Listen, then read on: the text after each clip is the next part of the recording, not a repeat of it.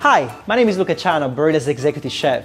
Let me show you how easy it is to make a family favorite, spaghetti bolognese. Of course, done the authentic Italian way. Heat a little oil in a large casserole dish. Once hot, add onions, celery and carrots and cook for 2 minutes. Add the beef mince and brown, making sure there are no lumps.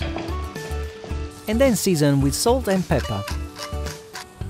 Add the Barilla Bolognese sauce, which is made with an average of 8 to 10 Italian tomatoes, and bring to a simmer.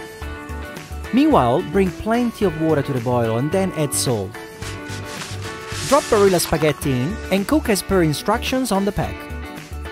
Drain the pasta 1 minute before the suggested time and toss with the sauce.